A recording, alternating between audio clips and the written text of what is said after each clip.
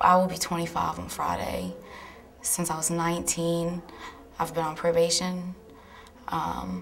And last year I've been in jail twice.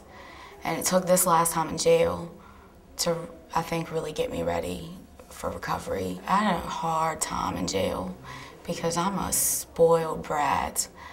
And I had some medical issues. I have seizures, and they weren't taking care of me properly. And when I did have a seizure, instead of taking me to medical and getting my information from my doctors, they just threw me in the hole like I was in trouble. I guess something just came over me after I'd been there for about a month and a half, and I decided that enough was enough, and it was time. I found out that I had hepatitis C.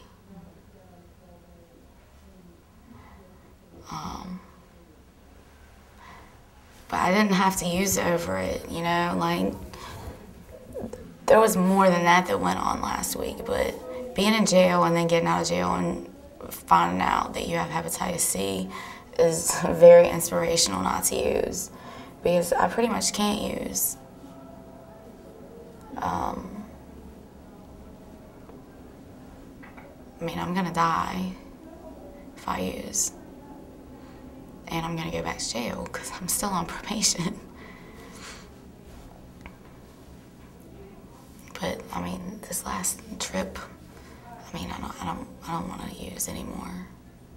It's really not fun anymore.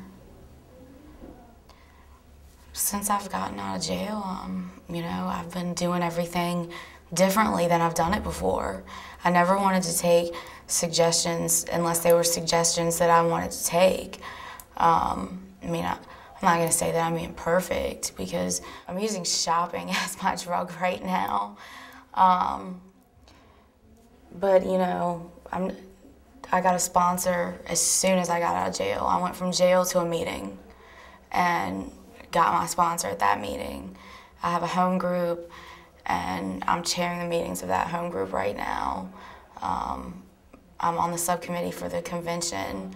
I already have a job, and I haven't been out of jail quite 2 weeks yet. So I can totally see where the program works, and you get your life back if you really try. So that's basically my story. I just have to keep going in the right direction.